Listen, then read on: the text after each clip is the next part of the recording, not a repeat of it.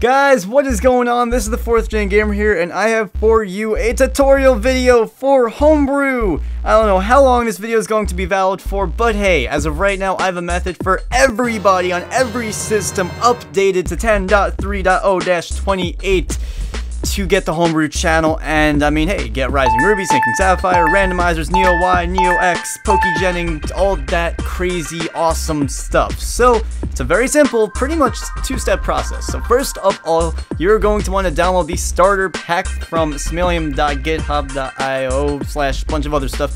The link for that will be down below, so that is the first link. Get the starter pack, download that to your computer. Now that you have that, go ahead and open it up and extract that to the root of your 3DS SD card. You're just taking everything that's inside the zip and dragging it to your SD card. That's step 1. Step 2, go put your SD card into your 3DS, load up the internet browser, and type in the appropriate URL. In the link in the description, you'll see 2 URLs. You'll see one for the new 3DS and one for the old 3DS. If you're on the old 3DS, this will only work on the latest version, 10.3.0-28. Maybe later versions, I doubt it. But as of right now, it works. And for the new 3DS, it'll work on anything up to 10.3.0-28. So you just type in that link, it will load up some scripts, whatever, and it will load up Homebrew. So I bet you guys are wondering, how do I Pokegen? How do I get this? How do I get that? Well, I have 2 very useful videos for you guys. If you'd like to Pokegen, then you could go to this video right here at 1 minute and 50 seconds.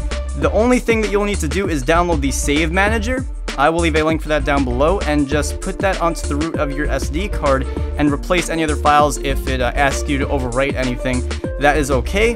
And then you can just go to that video at 1 minute and 50 seconds and you are good. If you're on mobile or on desktop, you can just click the little I in the upper right hand corner to get that.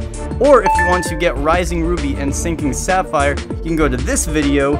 You can see that at 3 minutes and 5 seconds because we, did Homebrew and everything, so that's done.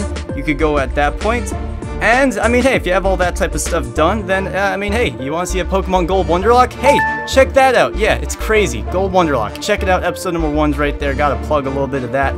And that's about it. If you guys have any questions, any problems, comments, concerns, complaints, let me know down in the comment section below. We will see how long that this will work. But for now, it does. It's easy, it's simple, and it's awesome. Hope you guys are good to go with this. Good luck, and happy genning and hacking and all that type of fun stuff. I'll see you guys later.